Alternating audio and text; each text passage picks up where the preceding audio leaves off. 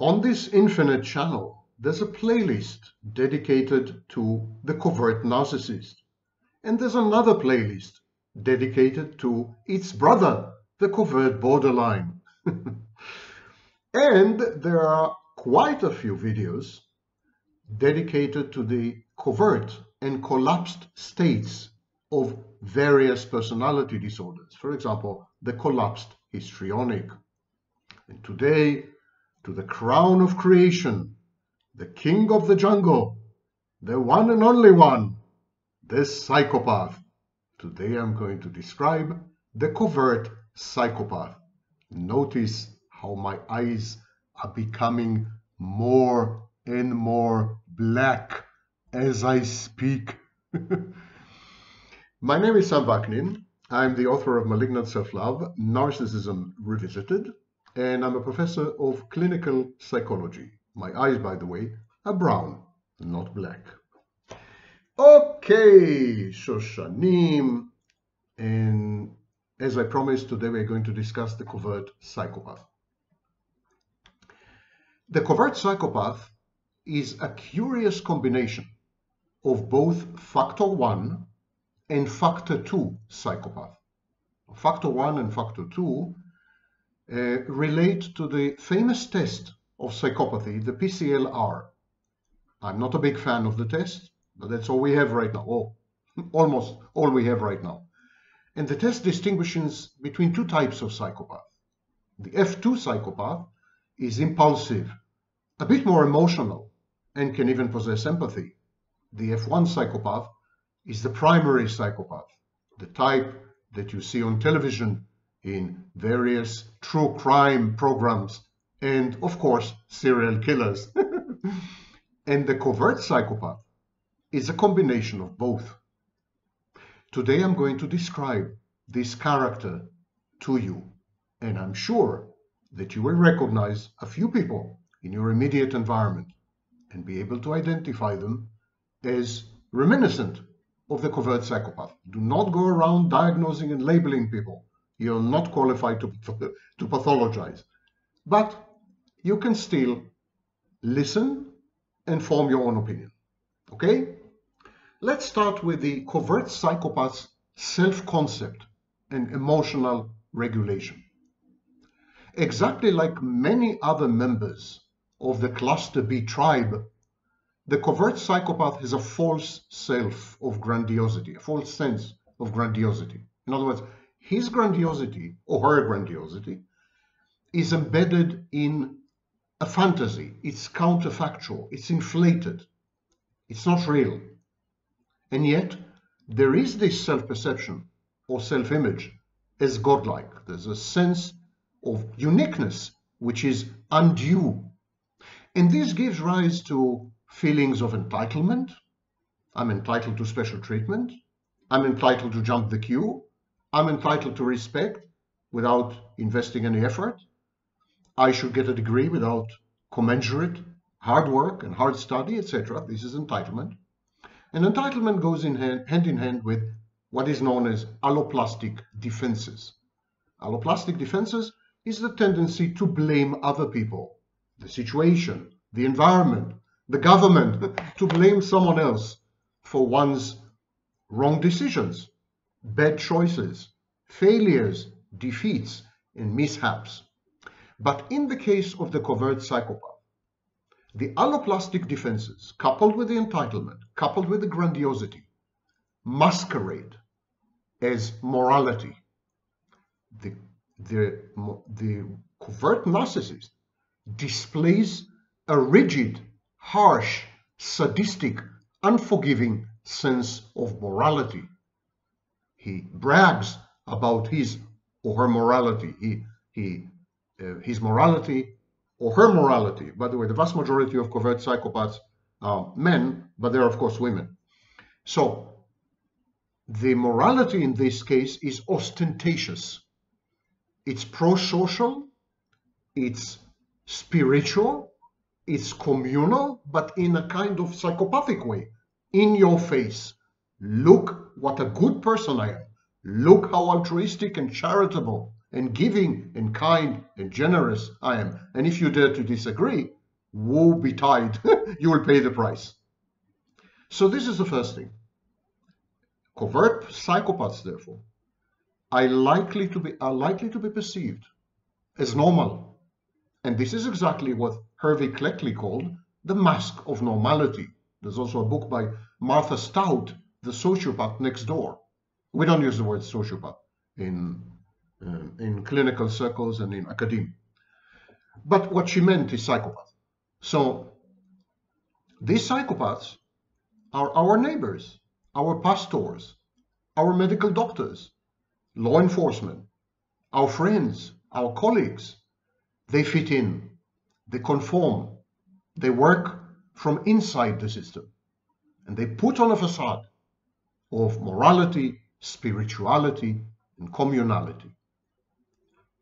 The covert psychopath, therefore, is high functioning, and his personality is organized. It's not chaotic like the borderlines of the narcissist. It's an organized personality. So what do I mean when I use the word collapse? First of all, to remind you, all covert states are forms of compensation. They're compensatory. Covert states compensate for failure, for defeat, for collapse, for an inability to obtain something. Narcissistic supply in the case of the covert narcissist, and goals and accomplishments in the case of the psychopath. So the collapse in the case of the covert psychopath consists of recurrent failures to attain goals. Covert psychopath doesn't care about narcissistic supply. He doesn't care about relationships. He cares about obtaining, securing, accomplishing goals. He is goal-orientated and goal-focused. That means that the covert psychopath has an internal locus of control. He believes that he is the master, he's in charge, he's the boss, he's on top, he is Peterson's lobster. So he has an internal locus, and that sets apart the covert psychopath from the narcissist and the borderline. They have an external locus of control.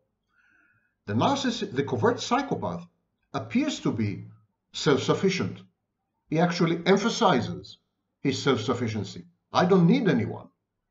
His resiliency is, as I said, ostentatious. He broadcasts, "You're all superfluous. I can live and manage and thrive and prosper and succeed without you." But it's all compensatory. It's all a mask.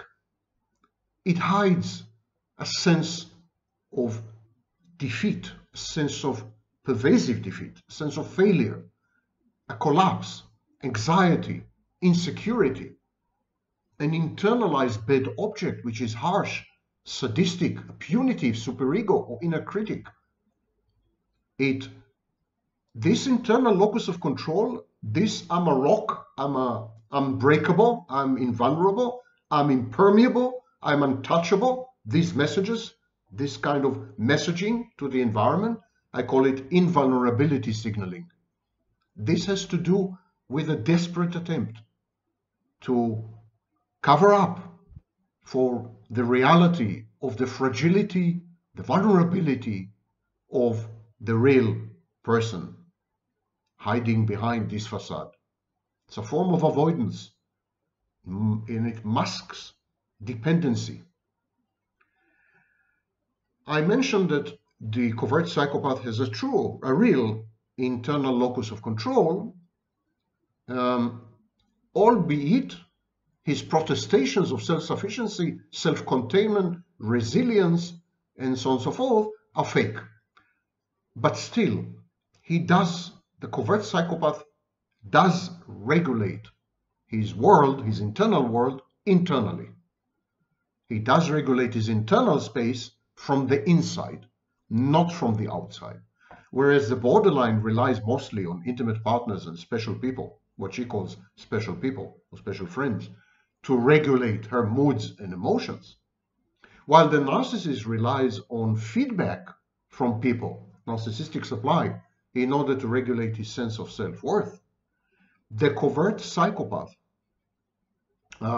regulate his internal world from the inside. He does not depend or rely on people. He doesn't need them, truly. That's not a facade. That's not fake news. That's true. And he regulates his internal environment via daydreaming and planning of accomplishments in order to conform to some kind of a standard, some kind of what we call an ego ideal. The covert psychopath has an image of himself as a primary psychopath. You know, the tough guy, the resilient guy, the victorious, triumphant guy or girl. He has this image and he aspires to it. He is asymptotic to it. He always drives towards it.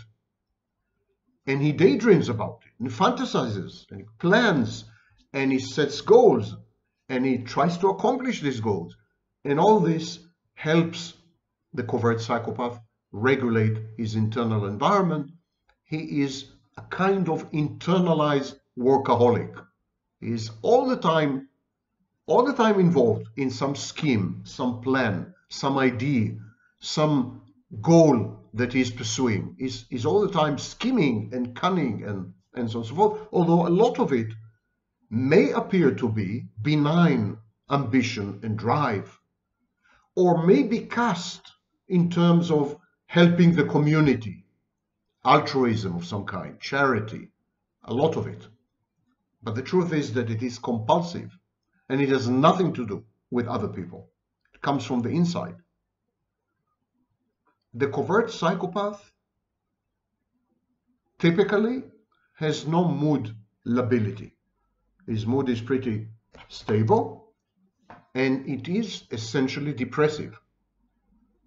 Covert psychopaths are possibly dysthemic or alexithymic in some cases. Anyhow, there's some kind of depressive illness working.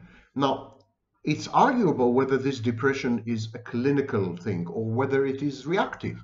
It's a reaction to constant failure and constant disappointment, self-disappointment, because there's this goal, there's this image, there's this ego ideal, there's this is the way I should be, this is the way I want to be, this is my aspiration and dream, and then there's the failure. The failure is constant, recurrent, or pervasive, ubiquitous, and of course, depression is a normal, healthy reaction to failure. From time to time, the covert psychopath pendulates, oscillates between a secondary state and a primary state. That's why I opened this disquisition by suggesting that the covert psychopath is a combination of primary factor 1 and secondary factor 2 psychopath. For example, covert psychopaths sometimes become impulsive. They lack impulse control in these situations. Now, these situations, luckily for us, are limited in time and they are rare. In the vast majority, in the overwhelming majority of the life of the covert psychopath, he's in control. He's in self-control. He's not impulsive. But there are these bursts, there are these moments similar to the borderline. The borderline has this state of decompensation and then she acts out. She becomes a secondary psychopath.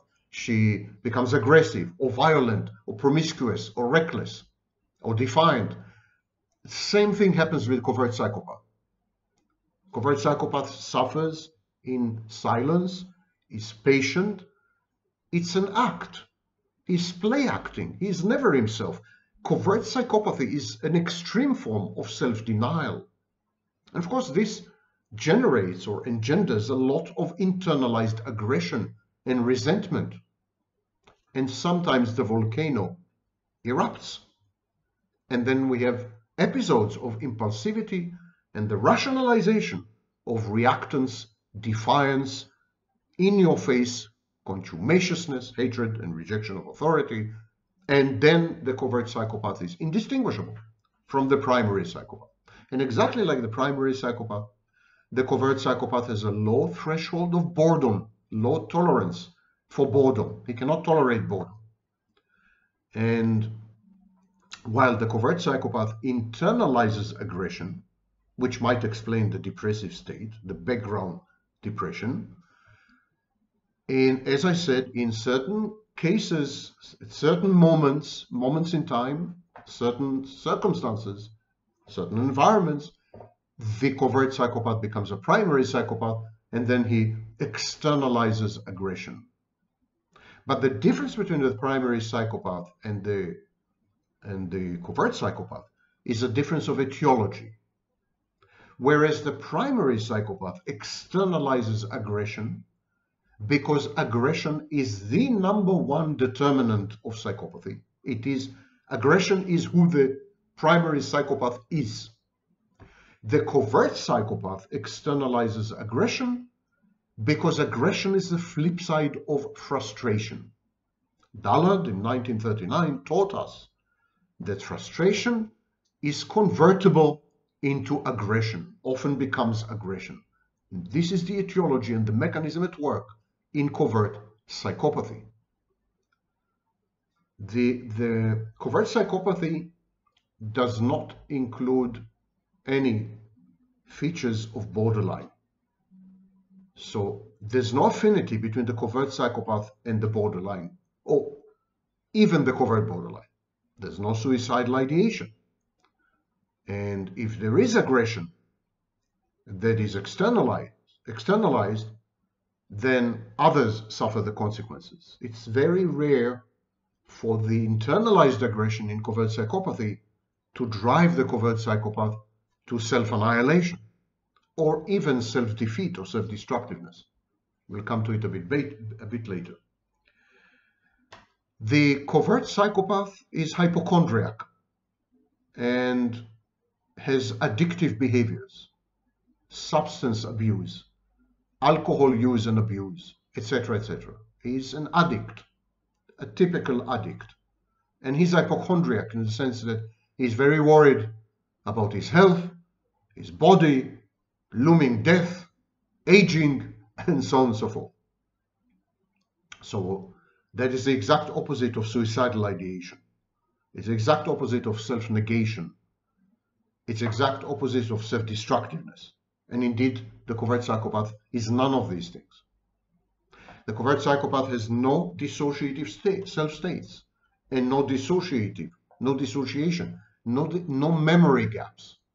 His memory is continuous, it's perfect, both short-term and long-term memory, both episodic and semantic memory. There are no memory disturbances. In covert psychopathy, there's no selective attention, no confabulation, no repression, no denial, well, abnormal repression and denial, and none of the things that are very, very typical of borderline and to a lesser extent of narcissism. The covert psychopath has a protector self-state, exactly like the borderline. The borderline's protector self-state is a secondary psychopath. The covert psychopath's protector self-state is a primary psychopath. A protector self-state is a self-state that takes over when there is a perception of imminent or environmental threat. That's why it's called a protector state. And everyone has a protector state, by the way, including healthy people. In the case of the covert psychopath, that is a primary, the protector state is a primary psychopath. So this kind of person, basically a facade, a walking, talking, breathing, living facade. Behind the facade, exactly like in the case of the narcissist, there's nothing much except frustration and aggression and pretension, and there's nothing much there. And so how would that affect the covert psychopath's interpersonal relationships? First, it's important to understand that the covert psychopath entertains paranoid ideation. He is subjected to paranoid ideation. And the reason that he is immersed, drowning, I would say, in paranoid ideation is a discrepancy between the factor 1 component and the factor 2 component of the covert psychopath's psychopathy. The covert psychopath realizes that the primary psychopath in him or in her can take over and then drive the covert psychopath to act in ways which are dangerous to the covert psychopath, self-destructive, self-defeating, and could have extreme adverse consequences, such as, for example, incarceration or worse. The paranoia or the paranoid ideation in the case of a covert psychopath is therefore inward directed, internalized. It's as if the covert psychopath perceives himself as some kind of volcano or fault line. And it's as if the covert psychopath is a seismograph and he anticipates fully an earthquake or a volcanic eruption. He knows that something really, really bad is going to happen. So, in other words, the paranoid ideation of the covert psychopath is essentially a form of catastrophizing. This is the background when the covert psychopath approaches other people in order to have any kind of relationship, intimate, romantic relationship, intimate friendship, workplace relationship, any kind of interaction, any kind of interpersonal exchange or intercourse, forgive the pun, is kind of painted with this wide brush of paranoid ideation. It's imbued with paranoid ideation. The covert psychopath approaches people from a position of hypervigilance. And so he can never have a really deep, really intimate relationship, because that would require the exposure of vulnerabilities. And so he ends up having numerous but shallow relationships. The covert psychopath's attachment style is avoidant dismissive or dismissive avoidant. There's no real bonding. There's no commitment, no investment.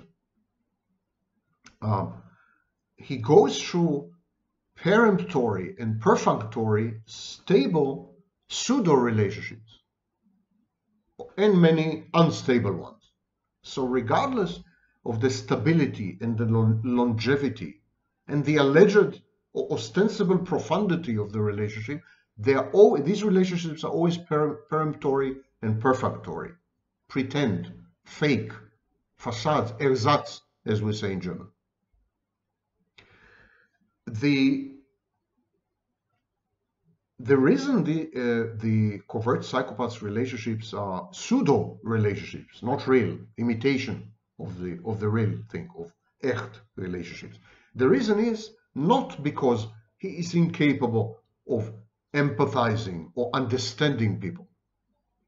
Unlike the narcissist, the psychopath has a very good grasp of people, even emotional grasp. He is not possessed of emotional empathy, but he is possessed of a much more evolved, much more developed form of cold empathy than the narcissist. The covert psychopath's empathy is reminiscent of the covert borderline's empathy. The secondary psychopath, the F2 psychopath component in covert psychopathy contributes a modicum of empathy or a remnant or residue of empathy and the ability to access positive emotions. So the covert psychopath is able to very efficaciously emulate real empathy. It's very, very, very convincing. So it's not a problem of empathy deficit. He is, or she is, the covert psychopath is unable to go deep to truly commit to a relationship, to truly build something together, to have a togetherness, because it would mean exposure, it would mean disclosure, it would mean vulnerability, it would mean fear, dread, constant threat. This hypervigilance, this paranoid ideation prevent the formation of real, in-depth relationships. And of course, they're a derivative of the dismissive avoidant attachment style. Similarly, the covert psychopath is unable to genuinely participate in group or team activities. He is a disruptive presence. In most of the time, the covert psychopath is simply silent, sullen, sulking, and every other S. He does not contribute. He stands aside. He observes. There's this perception that he knows something that you don't know, that he is criticizing you silently, inaudibly, inside himself. And this, of course, generates or engenders very bad dynamics in a group or in a team. So he's not a good team player. He's passive-aggressive. He's sullen. He's surly. He's self-denying in some respects. He knows that in order to maintain his facade of communality and prosociality and morality, he needs to participate in group and team activities. He knows that, but he has to deny himself. So in an attempt to square the circle, to somehow fit in without fitting in, somehow fitting in to fit in without exposing himself to the threat and menace and danger of intimacy and disclosure and exposure and vulnerability. How to square the circle? He does it with cunning. He's a very cunning and scheming person, the covert psychopath. He is also vengeful. He is malevolent in a premeditated way. So in this sense, the covert psychopath is similar to the covert narcissist. The covert psychopath, as part of his ploy, as part of his stratagem to somehow manipulate groups and teams and collectives to do his bidding, to somehow create a cult environment in his family, in the workplace, and so on and so forth, uses all the classic techniques of bullying, such as intermittent reinforcement. If you come across a bully or but a bully that is able to organize a gang, a clique, a group, not a singleton bully, not a bully who acts alone as a lone wolf, but a bully who gang stalks and acts in groups, you are likely confronted with a covert psychopath. Deep inside, of course, the covert psychopath, being grandiose, is contemptuous. He has scorn and disdain for other people, but he masks it. He camouflages it with what is known as pseudo-humility, false modesty. The covert narcissist does the same. There's a very interesting dynamic in covert psychopathy which is absent in classical psychopathy and absent in both factor 1 and factor 2. In covert psychopathy, there are schizoid or avoidant phases that alternate with bursts of histrionic attention seeking. So mostly the covert psychopath would act as a lone wolf. He would appreciate and court and seek aloneness. He would be single and he would rarely socialize. He would give the impression that he's shy or introverted when actually he's not. But then, unexpectedly, abruptly, suddenly, mysteriously, there's a day or two or three or a week of outgoing, histrionic, attention-seeking, flamboyant, colorful behavior. It's like a burst, colorful burst, a supernova. And the schizoid and avoidant phase is completely forgotten. It's as if another personality has taken over. But as distinct from the narcissist, the covert psychopath does not engage in sustained impression management and does not need narcissistic supply at all. His sense of self-worth is regulated from the inside, and it's pretty stable in the sense that it is reactive only to actual failures and defeats, similar to a normal, healthy person. The covert psychopath is rarely defiant or reckless, like the primary psychopath or the secondary psychopath who acts out. These behaviors are very rare in covert psychopathy. On the very contrary, he appears to be stable, he appears to be sagacious, he appears to be wise, he appears to be reliable. You can rely on him. He gives you a sense of confidence, and he maintains this facade in the very long term, sometimes for decades. He becomes a pillar of the community, or at the very least, someone whose advice you seek when you're in trouble. He's trustworthy. So as distinct from, as opposed to the psychopath, the covert psychopath is rarely, as I said, reckless or defiant. But when he does deploy, when he does use recklessness, when he behaves recklessly, it is aimed, it is goal-oriented, it is intentional. The timing is intentional, the intensity is intentional, and the idea is to destabilize everyone and to frighten them, to control them, to hurt people, to affect other people, to modify other people's behaviors.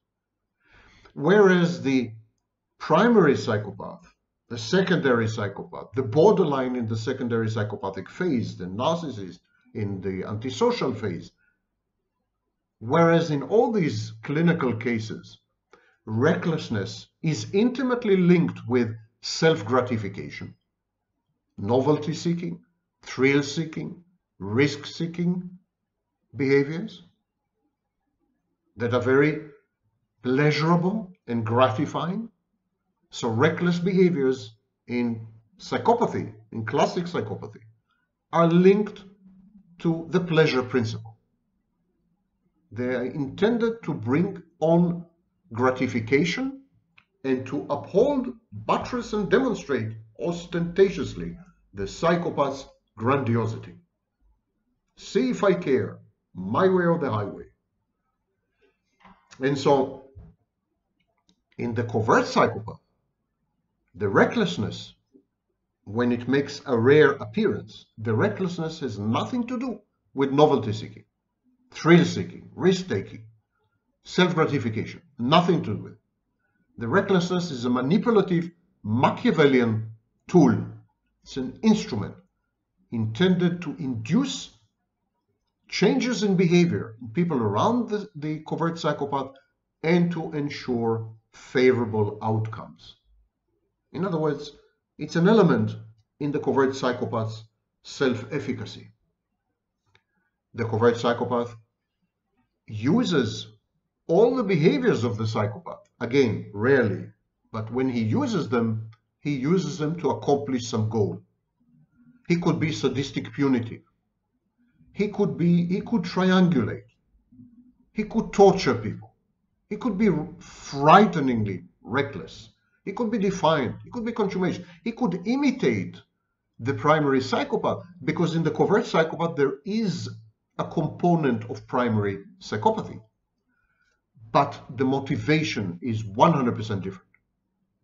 In this sense, the covert psychopath is actually much more goal-oriented than the primary psychopath, because the primary psychopath is sometimes impulsive, sometimes loses control, sometimes loses control. His aggression takes over. His wish to impress takes over. His delusions take over. It's something, the primary psychopath is not in control a lot of the time, whereas the covert psychopath is in control almost 99.9% of the time. So is very invested emotionally and otherwise, operationally, functionally, in maintaining discipline.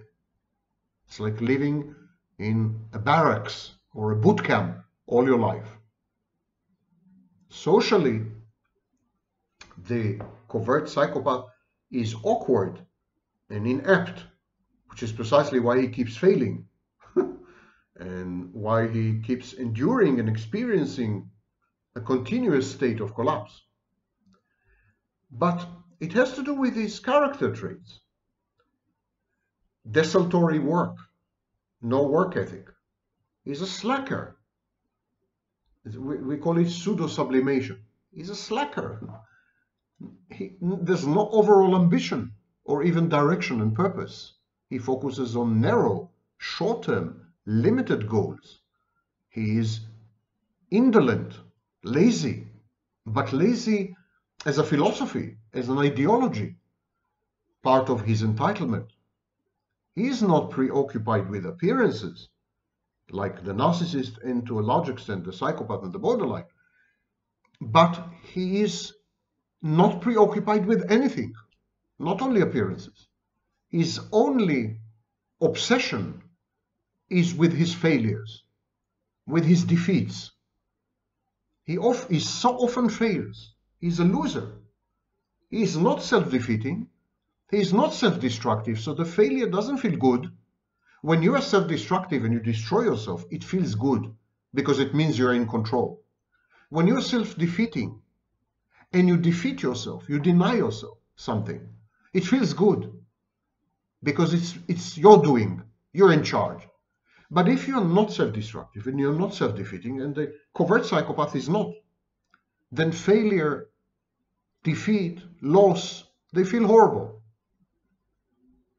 And they are the outcomes, as I said, of indolence, entitlement, a preference for shortcuts, inability to commit, to invest, to delay gratification, impulsivity, recklessness.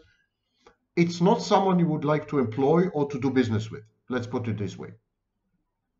And the problem is not only in work ethic or work schedules or work discipline. Problem is ethics, standards, ideals. While the covert psychopath virtue signals day in and day out, he spends all his life virtue signaling. He pretends to have rigid, non-compromising morality and to impose it on everyone around him. Actually, in reality, deep inside, the truth is that he is idiosyncratically and unevenly moral. He has a kind of caricatured morality, coupled with caricatured modesty, pseudo-humility. His activism, his apparent enthusiasm for social justice or socio-political affairs, they're all fake. They're all manipulative. They're Machiavellian strategies. His morality is actually inordinately relativistic. He has relative morality or relativistic morality. He has a core, he has a strong core of morality, but when you delve into this core, when you study it, when you observe it, you realize that this is self-benefiting morality, self-justifying morality, a morality that is intended to further the aims and the goals of the covert psychopath. It's highly personal. It's a law unto itself. And its aim is to promote the covert psychopath's interests. Period. Nothing else. Often, very often, at the expense of others. The covert psychopath affects or pretends that he is contemptuous of money and power and access and status. He mocks people who are invested in these kind of things. But in real life, this is feigned and fake. his spirituality is fake. Many of them become gurus and coaches, but they're fake. They're fake to the core. They can give great imitations and mimicry of the real thing, because they do have access to empathy and they do have access to positive emotions through the secondary psychopathy component. But it's fake. It's an illusion. It's an illusion. It's a form of entrapment. It's a facade. It's a theater play, theater production. It's a movie. It's not real. None of it is real. Deep inside, there is contempt. The driving force inside is contempt, because the contempt is compensatory. The contempt goes hand in hand with the grandiosity. All other people are inferior. All other people are stupid. I can manipulate other people at will. There is irreverence and even hostility towards others, especially others who are superior or in authority. This makes interactions with other people, interpersonal relationships, love, sexuality, very difficult. In the covert psychopath's life, there is marital or relationship instability. There's a cold and greedy seductiveness coupled with aggressive entitlement to sex. It's reminiscent of the incel community in some ways. There's many extramarital or extradyadic affairs, promiscuity, uninhibited, often kinky sexual life. And it's all very autoerotic. It's all very masturbatory. Masturbating with another person's body. And finally, what goes through the mind of the covert psychopath? Like all other cluster B personality disorders, and quite a few other personality disorders, the covert psychopath is subject to dichotomous thinking and splitting. But whereas a typical act of splitting is a primitive infantile defense mechanism where we divide the world. We say, I am all good, everyone else is all bad. I'm all bad, everyone else is all good. This is all black, this is all white. This is all wrong, this is all right. So all, like all or nothing thinking, dichotomous thinking. So, whereas typically, when someone engages in splitting, they split the world into bad and good, evil and good, black and white, right and wrong, and so on and so forth. The covert psychopath splits the world into helpful and unhelpful or obstacle. So his view is utilitarian. Someone who is helpful is all good in a way. But he doesn't think in terms of good and evil. He thinks in terms of, oh, great, this guy can help me. And if someone cannot be of help, or even worse, if someone poses a threat to the accomplishment of the goal and it becomes an impediment or a hindrance, an obstacle, then it's an enemy. So it's very primitive. It's like friend, foe, friend and foe, friend and enemy, with me, against me, helpful, obstacle. The covert psychopath could appear to be very, very impressive, impressively moral, impressively selfless, impressively knowledgeable, especially on esoteric or arcane topics. He's deep. The covert psychopath is actually deep. If he says he knows something, he has learned it, he does learn it. He is very bad at committing himself to external frameworks. So he's a slacker. He's very bad at holding a job. He's very bad at having a relationship. He's very bad as far as discipline with externally oriented things, with frameworks, with public-facing activities. But internally, he could be actually very deep, very, very committed. So If he wants to study some topic, he would spend he would spend days and weeks and months learning the field. So in this sense, it's very reminiscent of autism, autistic spectrum disorder, autism spectrum disorder. But his perception of reality is very egocentric, egotistic. What's in it for me? And he has a fondness for shortcuts of acquisition, shortcuts to acquire knowledge, to acquire possessions, to acquire relationships, to acquire status and access. So he would prefer, in the majority of cases, he would prefer headline news and headline information to deep knowledge, and he would prefer to steal than to work hard in order to buy something. And he would prefer to fake a relationship or to emphasize sex rather than have a truly intimate romantic relationship.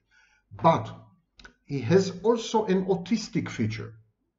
If something does capture his interest, he suddenly switches and becomes profoundly embedded and involved and invested and committed to the topic, to a person, to a job, not a job, but to a task that he assigns to himself, self-assigned task, and so on. So he has this duality or dualism of personality. Most of the time, he's lazy, laid back, indolent, slacker, entitled, refuses to commit, refuses to invest, never works hard, never studies, most of the time. But then suddenly there are periods, and they could be long periods, where he falls in love with something. He becomes emotionally invested, emotionally affected in something, some topic, some period in history, some personality, some idea, some concept, some relationship, some location, and then he changes completely. He becomes extremely hard worker, super disciplined, and he attains real accomplishments. But everything is internal. He would not go to the university, for example. If he suddenly became interested in, I don't know, economics, he would not go to the university to study economics. Autodidact, he would learn at home, by himself, alone. And he would reach a level of knowledge and expertise equal to any professor. But he would do it his way, and never with others. Never succumb, never give in to an authority or a framework or an institution or demands from the outside. It's kind of defiance. It's a form of protracted, extended defiance. Because he realizes that in the vast majority of cases he's shallow, he's a pond pretending to be an ocean, the covert psychopath, as opposed to the classic psychopath, is indecisive and not opinionated. The classic psychopath is super decisive, crazily decisive. That's why many psychopaths are good leaders. Or I wouldn't say good leaders, because they lead their followers to oblivion, but they are natural leaders, charismatic leaders. They are opinionated, they know what they want, and so on.